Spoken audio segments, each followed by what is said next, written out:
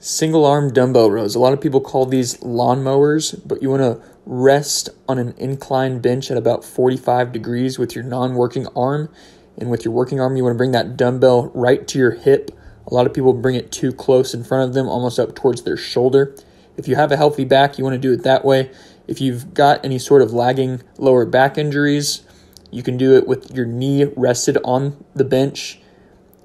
And still, you want to bring that dumbbell right to your hip to get more lat activation. This is a really good upper back movement, but it's also going to be a really good lat movement and rear delt.